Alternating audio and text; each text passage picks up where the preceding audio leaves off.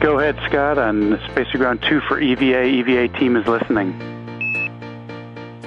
Hey, before we get started here again after lunch, which we're ready to go here in a minute, we just wanted to recognize Ernie Bell's last day at NASA. Ernie's been my instructor for many years now, and he's always been the authority on EMU systems. And, I don't know how many times I've heard other people say, I'm not sure, but I'll ask Ernie, because he always seems to know the answer, or at least know where to get it. And we wish him well. I understand he's going to go get his PhD at the University of Maryland and be involved in some other things.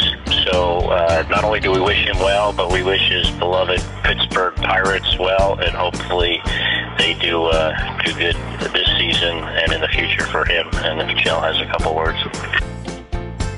I got to meet and work with Ernie during Desert Rats several years ago, and that was my first opportunity to get to work with him. I've worked with him over at the MBL and EVA training as well, and we're sad to see him go, but just wish him all the best in this future endeavor. Sounds very exciting, and it'll be fun to call him Dr. Bell at some point.